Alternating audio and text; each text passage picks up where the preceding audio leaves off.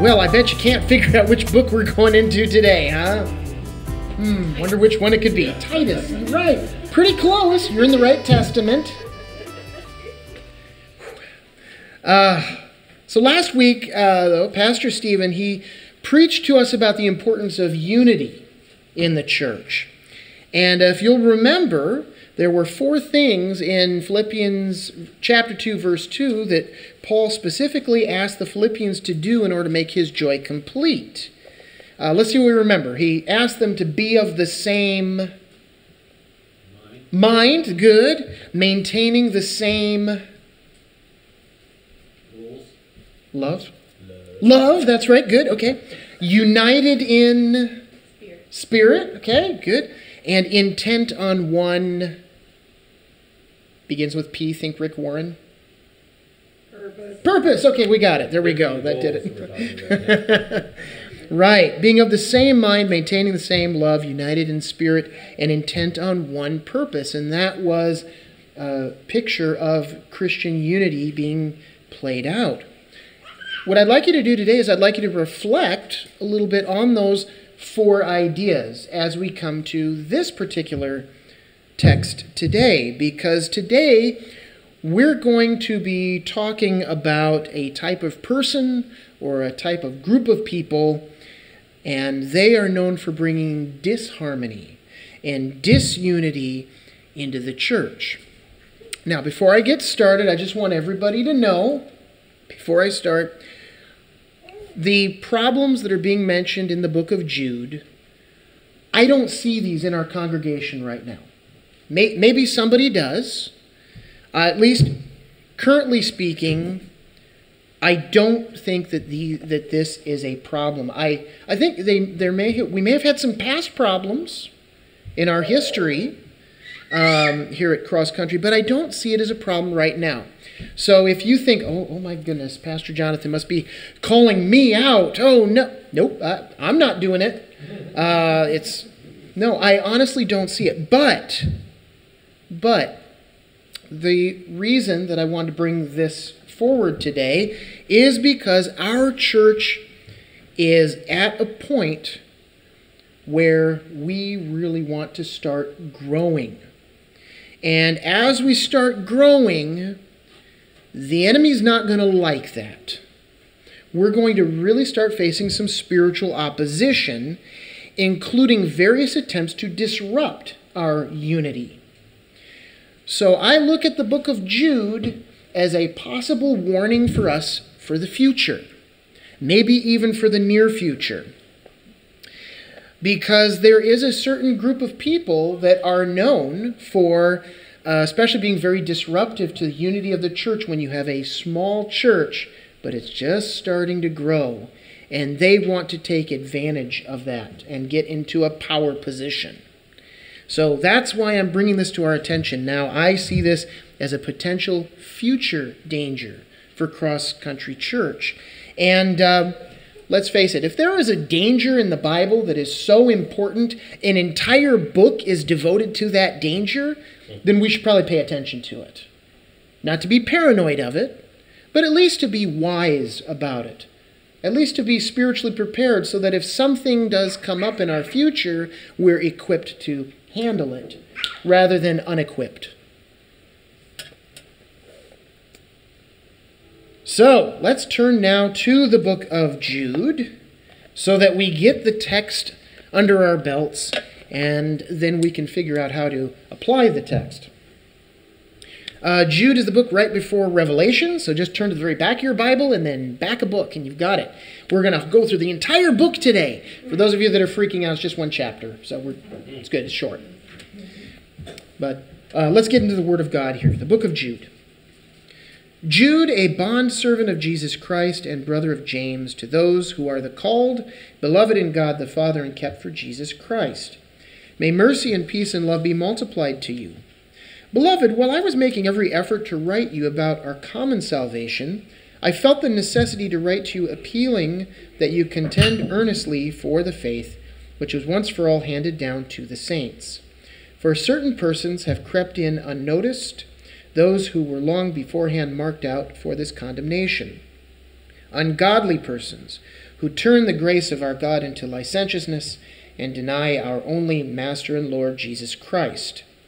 Now I desire to remind you, though you know all things once for all, that the Lord, after saving a people out of the land of Egypt, subsequently destroyed those who did not believe. And angels who did not keep their own domain, but abandoned their proper abode, he has kept in eternal bonds under darkness for the judgment of the great day. Just as Sodom and Gomorrah and the cities around them, since they in the same way as these indulged in gross immorality and went after strange flesh, are exhibited as an example in undergoing the punishment of eternal fire, yet in the same way these men also by dreaming defile the flesh and reject authority and revile angelic majesties. But Michael the archangel, when he disputed with the devil and argued about the body of Moses, did not dare pronounce against him a railing judgment, but said, "The Lord rebuke you." But these men revile the things which they do not understand, and the things which they know by instinct, like unreasoning animals. By these things they are destroyed. Woe to them, for they have gone the way of Cain. For pay they have rushed headlong into the error of Balaam, and perished in the rebellion of Korah.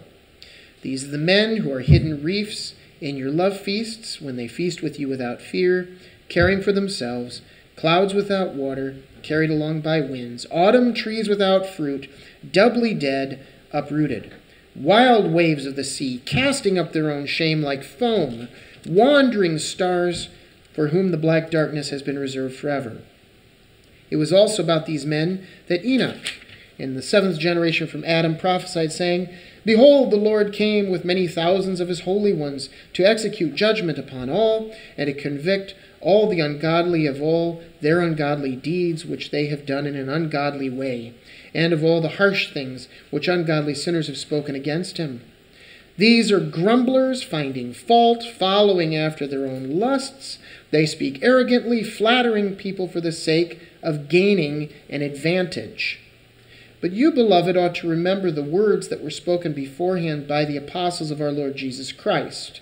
They were saying to you, in the last time there will be mockers, following after their own ungodly lusts. These are the ones who cause divisions, worldly minded, devoid of the Spirit. But you, beloved, building yourselves up on your most holy faith, praying in the Holy Spirit, keep yourselves in the love of God, waiting anxiously for the mercy of our Lord Jesus Christ to eternal life. And have mercy on some who are doubting, save others, snatching them out of the fire, and on some have mercy with fear, hating even the garment polluted by the flesh. Now to him who is able to keep you from stumbling, and to make you stand in the presence of his glory, blameless with great joy, to the only God, our Savior, through Jesus Christ our Lord, be glory, majesty, dominion, and authority before all time, and now and forever. Amen. Sometimes it's good to read an epistle in its entirety to remember that they are letters, and even in the early church, even the big ones were often read from start to finish. Reason for that being that was their original intent. They were letters. They were meant to be read all the way through. In Jude's case, though, Jude calls himself a bondservant of Jesus Christ and brother of James. And just to let you know, that means actually he was also half-brother to Jesus, as James was. And the same James, in this case, being the James who wrote the Epistle of James. So this is Jude. We don't know who exactly he wrote to. We don't know which church he was writing to or which collection of churches. It's one of those mysteries. But nevertheless, he's definitely writing to a specific church or a specific group of churches. It seems like one church that is having a very specific problem. And the problem that they are having is with false Christians. Now, in order to get to who it is we're talking about here, when I say false Christians, there are things that I think we need to take note of. There are certain groups of people we are not including in this list that can cause issues and cause problems for us, but that's not who we're talking about. Number one, we're not talking about unbelievers coming in and visiting the church. Unbelievers that are coming in and visiting the church are very welcome to be here. Could they cause us issues? Sure they could. They're going to disagree with what we're preaching. Maybe they're not going to like something said from the pulpit. Maybe there will be a social slight or something. They take it that way. We're not brothers, or at least not yet. Maybe we will be in the future. But unbelievers could cause us issues. But they are welcome among us. We want people to come, to visit, to hear the good news of Jesus Christ. We're not talking about them. We're also not talking about new believers and baby Christians. New believers can cause problems in a congregation. These are problems that, when they arise, we should take a deep breath, maybe sigh a little, look to the heavens, and then be thankful we have those problems. Be thankful that we have new Christians among us who need the coaching, they need the discipleship so that they can grow. We often refer to new Christians as baby Christians, and as we are no doubt aware, babies have a tendency to make messes, they can't take care of themselves, and they poop their diapers. They need help. They need somebody to come along and give them assistance. We're not talking about them. We would be very happy to have more of those problems, even if it doesn't always feel like that in the moment. But those are problems to be thankful for, because then we're helping people grow. No, we're talking about false Christians. These are people who fake it. They fake being Christian. Maybe these are people that they have been involved in church all their lives. They might even believe that they are Christian, but they have not repented, they have not turned to faith in Christ. They're kind of under that delusion of, well, just because I'm hanging out in a garage, that must make me a car. These are people who try to selfishly use the church for their own advantage. There's a payoff for them for being in church. Maybe it's because their ego's getting stroked. Maybe there's some sort of social standing that they are seeking. Maybe it's because there's a financial incentive for them to be in the church. Maybe it's because there are community relationships in the church, and that's what they're feeding off of. Maybe the community relationships are tied to their finances. Maybe it's because they have a position of power in the church, and they want to keep that power, but they're not actually believers. Oftentimes, those false Christians who gain positions of authority in a church, especially as they are causing damage, we have another word that we tend to call them.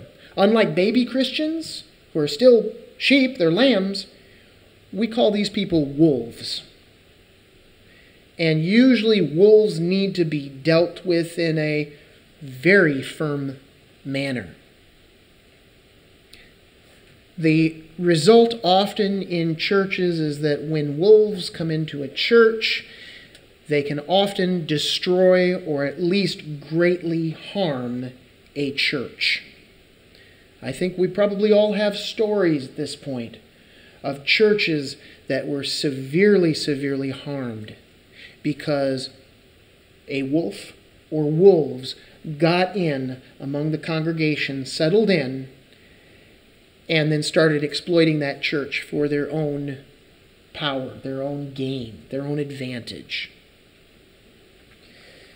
These are the people whom we need to be wary of. They're not the only group of people, but they are certainly one group we want to be very wary of. And it's very common for churches that are just starting to grow again, and there's excitement, and things are happening, for somebody on the outside to be attracted to that. Maybe they come from another church. Maybe they come from down stateside and they've just moved here. But they realize there's an opportunity for me to get on the ground floor and maybe establish a power base or some other motivation. It's common. And so we need to be vigilant. We need to be diligent just to make sure that doesn't happen, or when it does happen, that we address it. So we're going to learn two things from Jude today. Number one, we're going to learn how to identify false Christians. And number two, we're going to learn what it is we need to do. But interestingly enough, when Jude talks about what we need to do, he talks about what we need to do for ourselves and what we need to do for others. He does not directly address what to do about the false Christians. There are other scriptures, but we're not going to go to those other scriptures today, because what I want to do is I want to focus in on Jude's message. So today we're going to learn what we can do for ourselves and what we can do for others when we have false Christians, when we have wolves come into our sheepfold, and what needs to be done, at least there. So, how do false Christians often enter the church? If you have your bulletin with you, there is an insert. How do false Christians often enter the church? They creep in unnoticed. Jude, the first part of Jude, verse 4 says, "For certain persons have crept in unnoticed." In the 10th chapter of John, verse 1, Jesus says, "Truly, truly, I say to you, he who does not enter by the door into the fold of the sheep, but climbs up some other way, he is a thief and a robber." Alarms don't usually sound when a false Christian comes into our midst, or when a wolf comes in. Because usually, not always, but oftentimes, a false Christian, they know the culture, they know the lingo, they know how to talk and how to act and how to sound like a Christian. We might have a little feeling like something seems to be a little off. Maybe it's a prompting by the Holy Spirit. But very often, when false Christians come in, we just don't notice right away. They can even quote Bible verses. Sometimes wolves have held leadership positions in other churches, and they may even carry a certain air of spiritual authority. And so when they come in, and often also being personality-wise charismatic individuals, they may even attract people to them. However, when you get right down to who they are and what they do, they are very, very dangerous. There are three primary characteristics that I want us to remember about false Christians, what they're like. So let's take a look at the first one. First, they defile. They defile. In this particular case, it's kind of interesting when we contrast two particular churches and look at them. Let's take a look at Galatia and Corinth. The problem with Galatia and with some of the people coming into Galatia was that in their case, the people that were coming into the church and causing problems there were saying, you need to obey the law more, you need to obey the law more. And Christian liberty was getting really stifled. It was being contracted to the point, no, you need to obey this law, you need to obey this law, you need to be circumcised, you need to do this, you need to do that, obey the law, obey the law, obey the law. And Paul had to speak into that and spoke very, very strongly into that. What's happening in Jude, though, is more along the lines of what was also happening in the church at Corinth. In Corinth, rather than Christian liberty being contracted down smaller than it should be, the Corinthians were blowing up Christian liberty to be much bigger than it should be. And their liberty was leading to licentiousness. The behavior of the Corinthian church was, well, if you've ever visited Vegas and Reno, you've got a pretty good idea. That was the city of Corinth. That was the culture, and that had gone into the church. In this case, many false Christians, in one way or another, they really value the world. They value sensuality, and I mean that in the case of anything having to do with any of the senses. They may value things like money. They may value things like food. They may value certain intimate relationships that they shouldn't be having. Verse 4 talks about ungodly persons who turn the grace of our God into licentiousness. Oh, we've got freedom in Christ? Great, then I'm going to do whatever I want to do and whatever feels good. That's not Christian liberty. Verse 7 talks about how in Sodom and Gomorrah and with some of the angels, they indulged in gross immorality and went after strange flesh. And then continues on in verse 8 to say, yet in the same way these men also by dreaming defile the flesh. So they're even using dreams as a way to sustain what it is they're doing. Well, I had a vision that this should take place. You know, I can think of a certain man who called himself a prophet and used dreams and visions in order to basically persuade young women that they should marry him, in plural. So, dreams are often, they can be used, or other spiritual experiences can be used in order to justify going down immoral roads. Also, in verse 13, the false Christians are described as wild waves of the sea, casting up their own shame like foam. There's no shame with many of them. What they do, they parade it out in front of everybody. I won't name his name right now, but I can think of a certain man who claimed to be a Christian leader. And one of the things that he ended up doing was he had, in quotes, an emotional affair with his one of the secretaries, one of the office workers. This is not somebody locally, this is somebody nationally.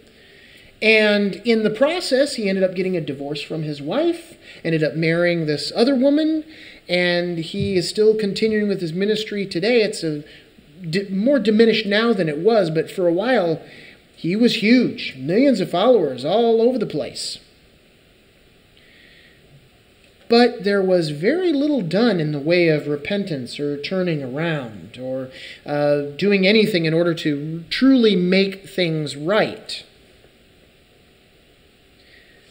Wild waves of the sea, casting up their own shame like foam. Verse 10 talks about the things which they know by instinct, like unreasoning animals, that animal instinct. By these things they are destroyed. That often happens. I think we've seen that a lot with certain Christian leaders today that, now, some of them may not have been wolves themselves, but men and women who just fell into particular temptations. But when you see a pattern of behavior from certain people and they get caught, it's often because of those sensual things that they were enjoying. Those things come back to, in the end, destroy them.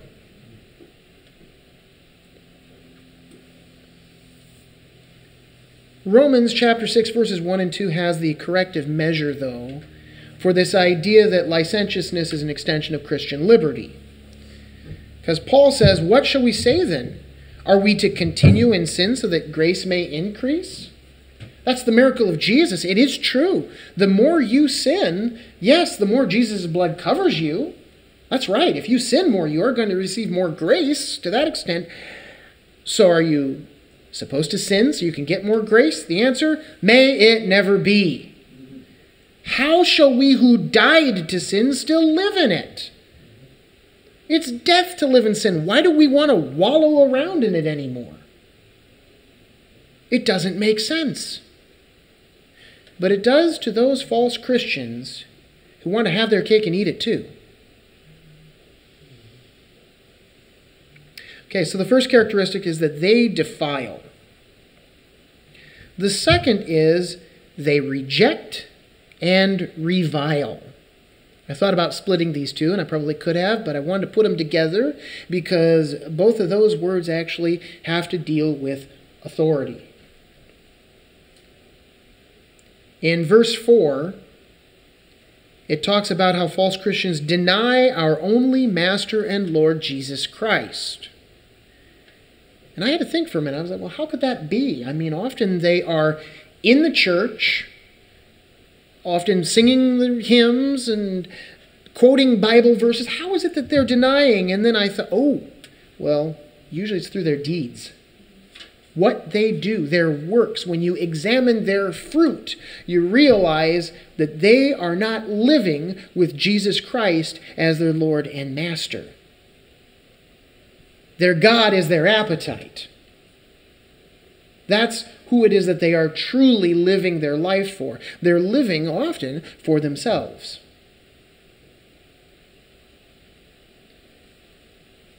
They reject the authority of Jesus Christ. I think that's one reason why when Jude ends his epistle, he ends it in this way. To the only God, our Savior, through Jesus Christ our Lord, be glory, majesty, dominion, and authority. Hammering home that point that God is absolute master. The Lord is master. He is king of the universe, and we need to be following him. False Christians don't do that. They may pay lip service, but when you examine their lives, you realize that's not what they're doing at all. They'll also revile angelic majesties. Another word that we could put in here that other translations use is slander. Can you think of how many false prophets there have been out there that said, well, I had the word from an angel? Something came down from an angel. An angel told me to do this. An angel told me to do that. Well, wait a minute. What the angel said wasn't biblical. It doesn't matter. It came from an angel. Which angel did you get it from? Oh, I got it from Gabriel. Really? Oh, Gabriel's name just got slandered there. They slander, they revile angelic majesties. Now, what's interesting here is that there is a story in here about Michael and Satan. And this story actually comes from another book called The Assumption of Moses, which is not found in the Bible. You won't find this story in the Bible, but Jude quotes it. So, I'm guessing the story really did happen. I'm not going to say The Assumption of Moses is a canonical book or that it's scripture. It is not. But apparently this story happened where Michael and Satan had a dispute over Moses' body. Now we could go into depth about what all that meant, but then we would lose the important part of the point. We'd lose the important point that Jude was trying to make. Here was the point of the story. Michael and Satan are having a fight over Moses' body. Now think about who we're talking about. Satan, the most despicable of all the angels. Michael, the greatest of all the angels, the greatest of the archangels.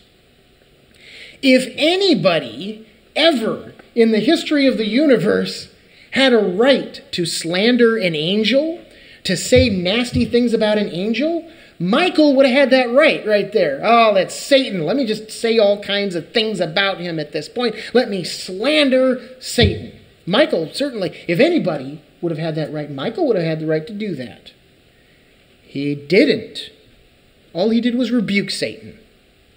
That was it. The point Jude's trying to make is, if Michael doesn't feel like he has the right to slander an angel that's as corrupt and terrible as Satan, what makes these people feel like they have a right to talk about angels the way they do? They have absolutely no right whatsoever. That is why Jude brought this story out, to say, look, if Michael's not doing it, they shouldn't be either. But they are. And they do. Think about how many books are out there today written by, at the very least, highly questionable people, and at the very most downright heretical people that are about angels. Angels helping with this, angels helping with that. I'm sure if we looked into it, there's an angel weight loss book out there. Lose those at 15 pounds by the power of angels. I wouldn't be surprised. Reviling the angelic majesties. This is a very serious thing to do. So these people, these false Christians, these wolves, they defile, they reject and revile, and they are deceptively unproductive. Let's just take a look at some of these illustrations that Jude uses. He uses very colorful language to describe them. Clouds without water. In an agricultural society in the arid Middle East, you look for those clouds. You want the rain. This isn't like, Alaska, where often we look out and sometimes we want the rain, but most of the time we're staring out there. We're like, could we have some sun, please? We're tired of the rain. We could use some sun here. That's not the way things work in the Middle East. They want the rain to come. Why? Rain means crops. Crops mean, hey, yes, we get to eat. Rain is a blessing. False Christians are like clouds coming along, and you're like, yes, yes, yes, we're going to get something good. There's going to be a blessing here, and nothing. Thanks a lot. Looks like it's going to be a drought. If there's a drought, there's a famine. Famines are bad. Clouds without water, carried along by the winds, just going along this way and that, never stopping and actually doing what they're supposed to do. Putting a little water on the land, please. No? Okay. They're autumn trees without fruit, doubly dead and uprooted. They've got no fruit. They might even look kind of good, and wow, that's an impressive looking tree over there. Great, let's go get some fruit from... I can't find anything. Let's face it, the last time Jesus encountered a tree that didn't have fruit with it, it didn't go so well for the tree. Mm-hmm. They're also like wandering stars. Now that might sound a little interesting if for those of you that are into astronomy. You probably remember that a wandering star is a planet. And the difference between wandering stars in the night sky as opposed to true stars is that the true stars were being seen as rather fixed in space. Okay, there's that constellation, there's that constellation, there's that constellation.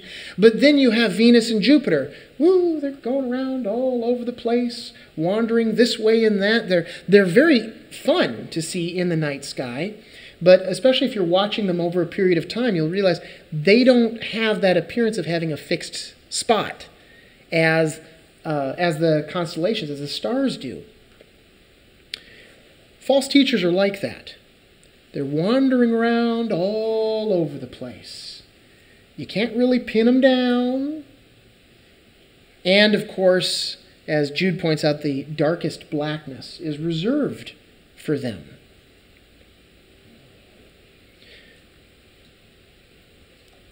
So, false Christians, they defile, they reject and revile, and they are deceptively unproductive. You think they're going to be a blessing, and they're not. Their ultimate fate, though, if they are a true false Christian, there's an oxymoron for you. If they are a false Christian, their ultimate fate is condemnation. Jude does not mince words about this. Verse 4, those who were long beforehand marked out for this condemnation.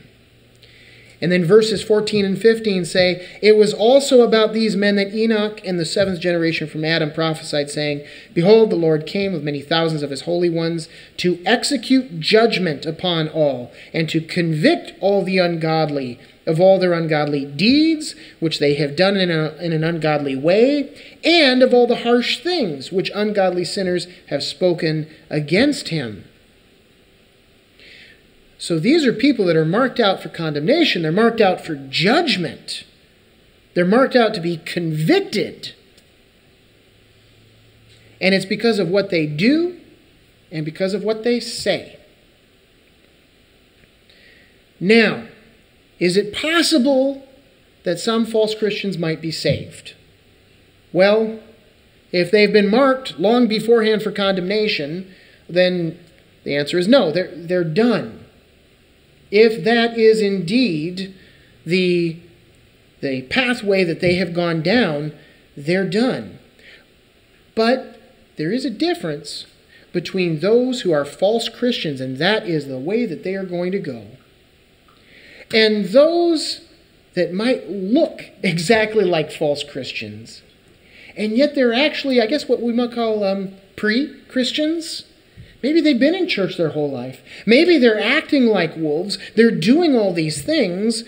But in the end, the Holy Spirit's going to get hold of them, is going to convict them. They're going to turn around and they're going to repent. The problem is, we're not going to be able to always tell the difference. It's awfully hard to tell the wheat from the tares, isn't it? We don't know who the false Christian that is destined for eternity in hell is, and who the pre-Christian is who's doing a lot of things that looks like what the false Christian is doing, and yet they're actually going to come to know Christ. Eventually we will be able to tell which they are through repentance. If they turn their lives around, if they repent, well, then they truly were meant to be among us. If they never repent, they're false Christians. We have a job to do when we encounter somebody that does seem to be a false Christian. One thing we need to make sure that we do is proclaim the gospel message. Because the gospel is going to bring one of two things to everybody who encounters it. Either one, it's going to bring salvation to those who hear it, to those who proclaim their faith in the Lord Jesus Christ and repent. They will be saved. But proclaiming the gospel also brings condemnation to those who hear it and reject it. It is not our burden. It's not our burden to determine who's going to be saved and who's going to be condemned. It is our burden, though, to get the message out.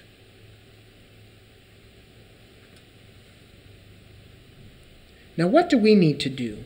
What do we do? Well, I think that the key verse in the book of Jude may very well be verse 3, where Jude says, I felt the necessity to write to you, appealing that you contend earnestly for the faith, which was once for all handed down to the saints. We need to contend earnestly for the faith. We're going to need to fight, and we're going to need to fight hard for what it is that we believe. We're going to need to fight hard for this church. This church is worth fighting for, isn't it? And by church, I mean the people who are here. We are worth fighting for. We are a band of brothers and sisters. And if there is a wolf that comes in among our camp, then we need to be prepared to fight in the way in which the Lord has set out. So, and just to repeat, Jude gives us some instructions for how we're going to deal with the situation for ourselves and how we're going to help others in our church deal with false Christians. He does not give instructions himself on how to deal directly with the false Christians. Those do come through other scriptures, but that's what I want to look at now is what do we do for ourselves and what do we do for those who are around us? Well, there are 4 things that we can do for ourselves. And all 4 of these things are located back in verses 20 and 21.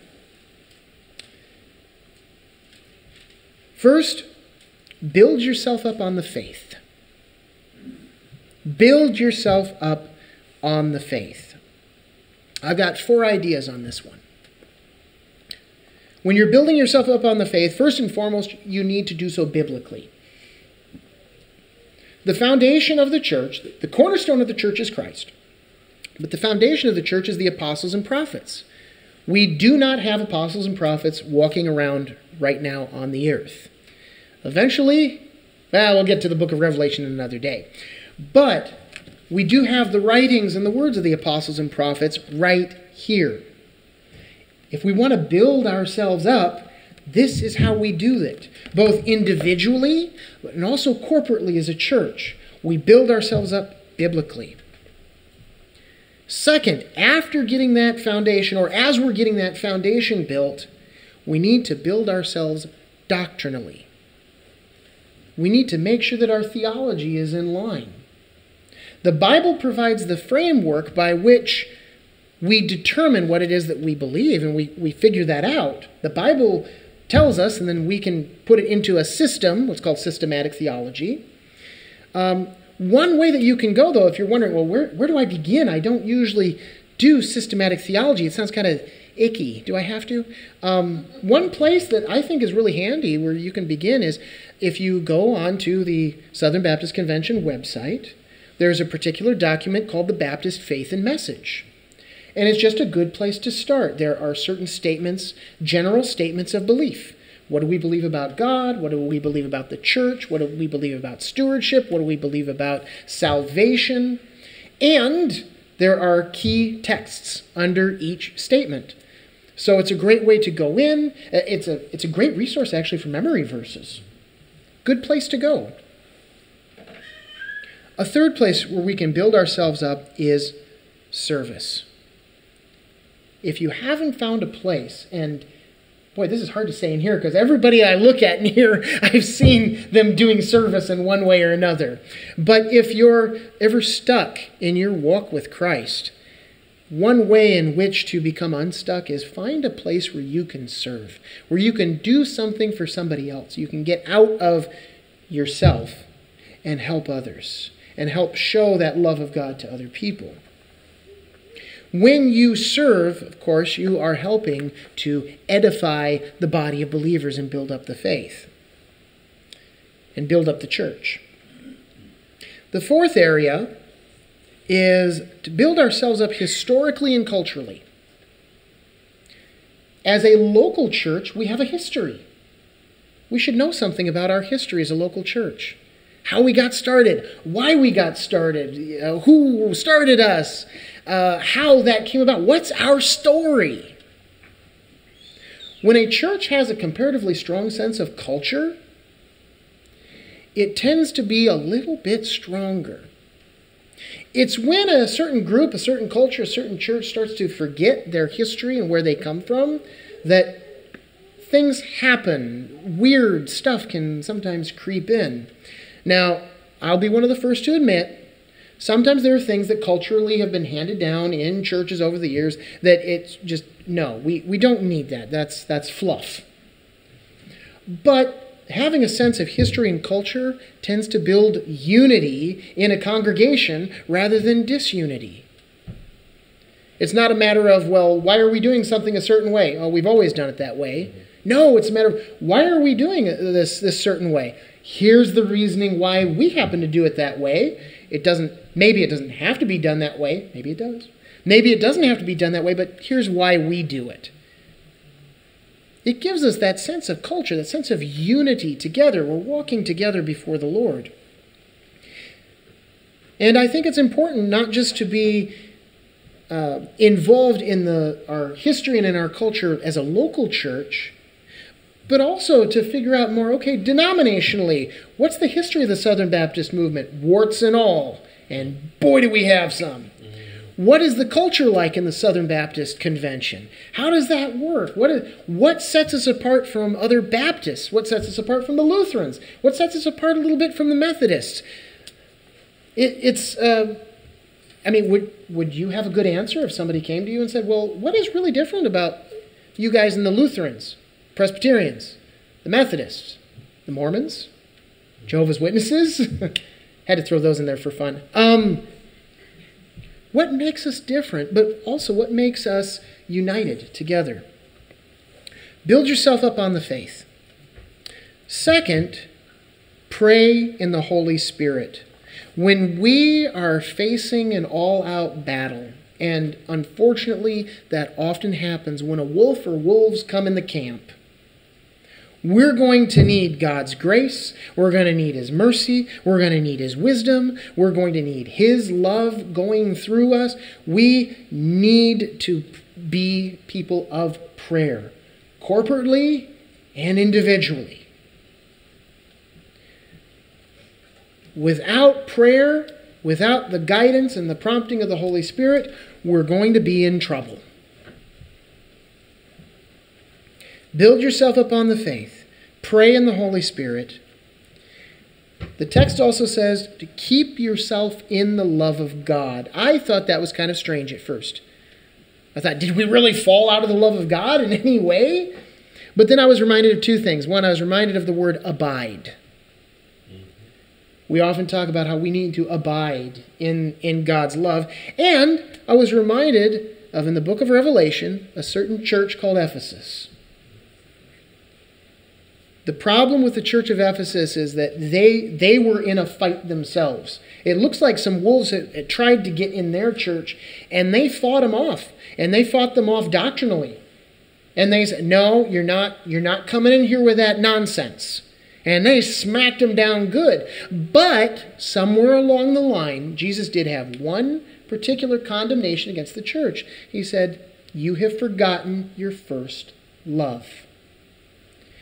When we're in the middle of a fight, when we're in the middle of a battle, it can become difficult to remember to love and to rest in God's love. If we do have false Christians ever come in this camp, I pray that never happens. But if we do, we are going to be tempted to hate the false Christians. And here's why. We are righteously going to be hating what they do, and we're going to be hating what they stand for. And we should. It's so easy to transfer hating what people stand for and what they do to then hating them personally. If wolves come into the camp, they could very well cause a great deal of hurt and a great deal of pain. And it's easy for us then to fall into hating them, not just their actions and what it is that they believe. We are called, though, to love our enemies. When we abide in God's love, when we keep ourselves in the love of God, we realize that first He loved us, even though we were hostile to Him. Even though we were His enemies, He first showed His love to us. When we reflect on that truth now, we can find the courage and the strength to love the false Christians in spite of themselves. And who knows where that may lead? If they are truly false Christians and they're on the road to eternal condemnation, it may have no effect on them whatsoever. It may drive them away. Or it may have no effect on them. But what about the non-believers, the unchristians who are sitting in amongst us, and they're seeing how we are treating them in spite of what they're doing? What kind of testimony is it for them? What kind of testimony is it for the new believers, the baby Christians who are just sitting there?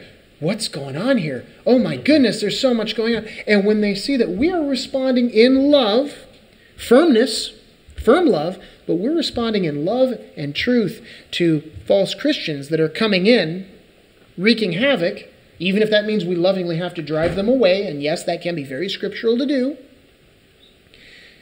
But what kind of testimony is that to the new baby Christians among us when they see that we are treating scoundrels, wolves, with love? How do you do that? Well, let me show you how.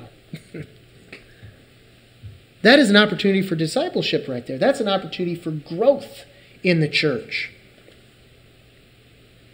We need to build ourselves up in the faith. We need to pray in the Holy Spirit. We need to keep ourselves in the love of God. And when it comes to taking care of ourselves, we need to wait anxiously for eternal life.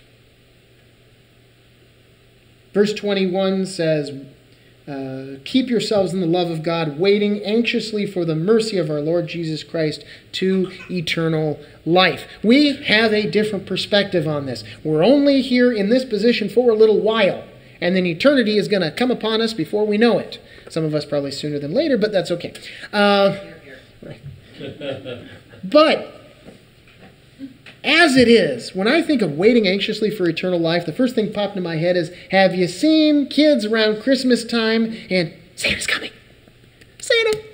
He's going to come soon. He's going to bring his presents and everything. And they're like hopping up and down with glee, and they're just waiting now. Yeah, okay, it's true. I've already told my kids the truth about Santa. I blew that one for them. No, actually, I wanted them to know about Jesus, the truth of Jesus. And I knew dishonesty was a bad policy, but nevertheless, that's not what I'm getting at now. Waiting anxiously for Santa. Yeah. Do we have that same sort of excitement when we think about Jesus coming back? Come quickly, Jesus. Any day now. Any day, any day, any day. Are we waiting like that? On a side note, anybody else looking forward to the first December 25th rolling around when we actually get to celebrate it with Jesus? That's going to be great. That should be our attitude. We need to wait anxiously, not stressfully. That's not that kind of anxious, but waiting anxiously for Jesus to return, for eternal life to come. Because then we put all of this opposition in a whole different light. I suppose the snarky among us might look at that person and be like, in the end, you're going to lose. Don't do that. That's not it. But more importantly than that, we know that in the end, we are the ones that do have the victory. That's our joy. We know we're going to win. Even if in the moment, we're fighting a hard battle. So those are the four things that we can do for ourselves. Build ourselves up on our faith, pray in the Holy Spirit, keep ourselves in the love of God, and wait anxiously for eternal life. Now, others. These are others that are in the church. These are the others that I'm talking about, others that are among us. First, we need to make sure that we have mercy on the doubters. Verse 22 says, have mercy on some who are doubting. When false Christians come into the camp, they are coming in to try to divide. And in coming in to try to divide, there are going to be some people that are going to be like, I don't know what's going on. This person seems to have a lot of spiritual authority. They're spouting off verses. I have some trust with them. But something seems off, and I'm kind of going back and forth. We need to have mercy on those that are doubting, to treat them with kindness, with gentleness, with respect, with truth. Second, we're called to snatch some out of the fire. Verse 23 says, save others, snatching them out of the fire.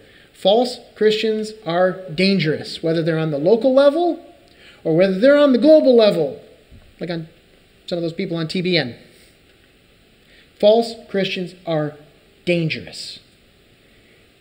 And one thing that we are called to do, if we see somebody walking down that road, starting to follow somebody who is a false Christian or false teacher, they're starting to go for the wolf, we're like, whoa, sheep, come on back. Come on back there. That's not where you want to go. Third, this is going to sound more like an environmental message. We need to have mercy on the doubters, snatch some out of the fire. The third way that we take care of others, that we regard others, is we watch out for pollution. No, I'm not going to put on a Captain Planet cartoon from the 80s right now. We watch out for pollution. Verse 23 says, on some have mercy with fear, hating even the garment polluted by the flesh. The problem that can come with this kind of ministry is when you're working in the mud, it's very easy to get dirty. And we need to be very careful when we are being exposed to a lot of false teachings, when we are in the thick of the fight. We need to be careful that when we're reaching in to try to snatch others out of the fire, that we're not getting burned ourselves. That we're hating even the garment that's polluted by the flesh. 1 Corinthians 10:12 says, therefore let him who thinks he stands take heed that he does not fall.